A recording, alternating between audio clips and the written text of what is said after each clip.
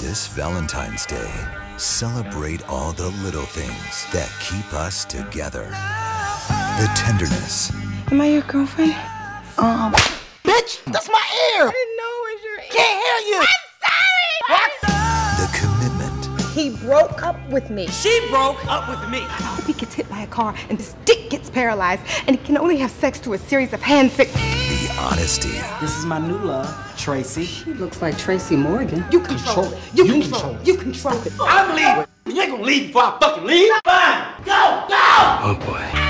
And the love. You are a psychopathic social misfit who's in the middle of a deep homosexual panic. If I'm gay, it's only because after fucking you for 3 months, that seems like the next logical step to take. I would rather chase another man's ass than fuck you again, Joan. Homosexual panic. Ah! Promise me we never end up like them.